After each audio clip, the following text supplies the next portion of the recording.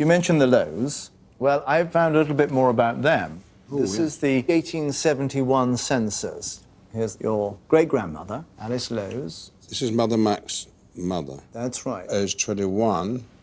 And just above her elder brother, I suppose, Frank. Mm-hmm. Aged 24. Occupation? Actor? Yes. Oh, stop it.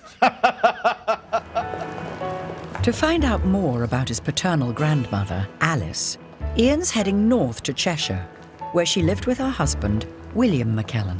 Just ask you to sit back, relax, and enjoy your journey to Manchester. Thank you. Born Alice Murray, after her marriage, Ian's grandmother became known to all as Mother Mac. When my grandmother died, Mother Mac, her son, my father, Dennis, made this. And it's just a collection of letters that were written to the family. And here's a tribute to her. Mrs. McKellen, Mother Mac, had an excellent mezzo-soprano voice. The story I was told was that her granddad, Mr. McKellen, met his future bride because he'd enjoyed her singing. Mother Mac and her husband William were both active members of a religious movement called Christian Endeavour, which aimed to improve the lives of inner-city workers during the early 20th century. They lived just outside Stockport for over 40 years and worshipped here at Hatherlow Church. Hello, how are you? Hello, Ian. Religious historian Martin Palmer has been researching Ian's family history. We're going in. Please, come on in. So, Ian, welcome to what is, in a sense, your dynastic church. This is a record going back to 1846 of the baptisms that took place here. August the 20th, 1939. Why is my name in here? Because you were baptised. I was baptised here? Yes. And we even have the font at the front there that you were baptised in. Well, does that mean I'm going to heaven? Yes, I'm afraid so. That's fine. So this was our family church. Where Mother Mac was here, well, she was a huge figure in the Sunday school, in the choir, particularly the choir. Well, the family story is that Grandad McKellen heard her singing. Well, in 1902, the Christian Endeavour movement held a huge gathering in Manchester. The main event at which your grandmother sang was at the Free Trade Hall, which held 10,000 people. And this is the programme for this event. Ah, Secretary, Mr. W.H. McKellen. So this is my grandfather. It's a funny feeling, seeing your own name. Yeah. Mr. McKellen, because I'm the only Mr. McKellen I know, but no. And this is the opening grand ceremonial event. May 17th, 1902, Free Trade Hall. Well, there's a hymn, and then there's a prayer.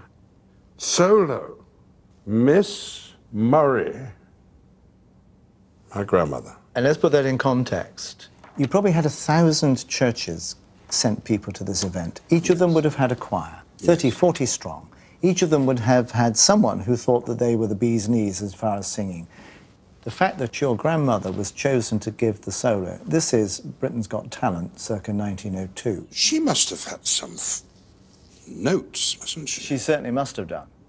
Anything else you know about Alice? I have found her birth certificate. Alice Beatrice, yes, August 1879, 3 Barton Road, Stretford. Central Manchester, isn't it? Yeah, edge of inner city Manchester. Her father was William White, with a Y, Murray. And her mother, also called Alice, was formerly Lows. You mentioned the Lows. Well, I found a little bit more about them. This is the 1871 census. Here's your great-grandmother, Alice Lows. This is Mother Mac's mother. That's right. Age 21. And just above her elder brother, I suppose, Frank. Mm-hmm. Aged 24. Occupation? Actor? Yes. Oh, stop it.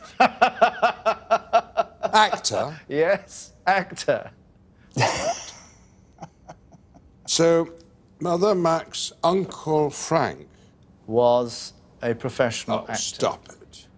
You're not the first. Your great-great-uncle beat you to the stage.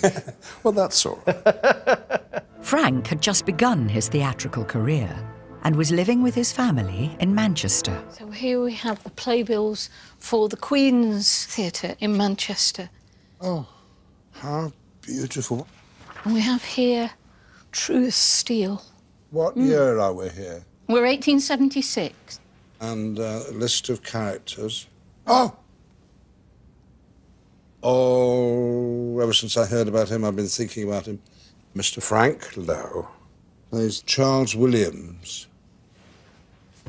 Let's show you another. I've only just discovered that there's another actor in the family. Ah. But a little confusion. On the census, his name is not Lowe, but Lowes, with an S. Yes. We're sure we've got the right man? Yes, absolutely. He's just cut to Frank Lowe. And then I'm going to turn over again. Always ready. A North Country story. That's the important bit, With North Country actors like, look here, Yes. Frederick Lauder, played by Mr. Frank Lowe. This is a sensational melodrama. Yeah. It's about money, it's about morals and virtue and seduction. And these start to arrive in the 1850s and 60s. I'm sorry, I've just seen in the next play, they did 2 plays on the same day. He's playing a leading part. Yes. The Reverend Mr. Webb is played by Mr. Frank Lowe. Yes. This is really quite a plum part for him.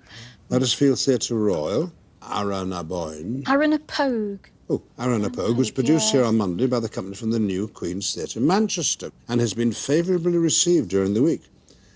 Miss Lillian Harris plays the heroine with great pathos. Mr. Frank Lowe, however, deserves the laurels for his masterly conception of the sneak, Michael Feeney. He looks and acts the character to the life. You know, you could not have a better review than that.